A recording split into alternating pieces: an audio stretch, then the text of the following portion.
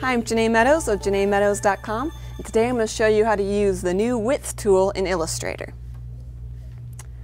Now the width tool is kind of a strange looking little guy over here. You can bring him up by hitting Shift W. That's what I'm going to do. It's selected. Now get yourself a line, just for practice sakes. Got a nice big fat black line. Click on your width tool. And then just see that little guy, that little circle show up? Click on that and drag. Oh, look at that. Pull it away from there and check out what happens. Now, click again and pull in.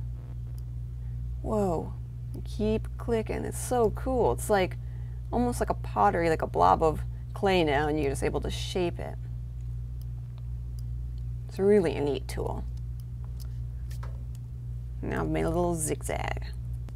Well, I hope you learned a little something about the with or without tool. If you want to check out what I'm up to, go to JaneeMeadows.com and be sure to check out some of my other tutorials too.